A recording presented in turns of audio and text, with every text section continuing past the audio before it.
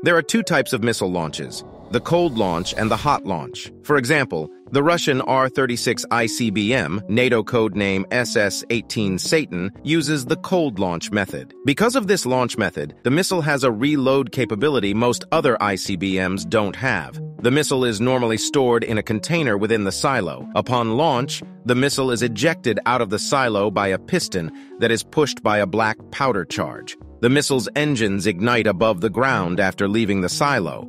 What this means is that the silo itself is not damaged by the launching of the missile like a hot launch would. It is possible that the spent container be removed and a new loaded container inserted into the silo in a very short period of time. On the other side, the Minuteman III was a hot launch missile, meaning its engines ignited inside the silo. The silo would have to be repaired before any new missile could be loaded. This would be considerably longer than a cold launch silo would take.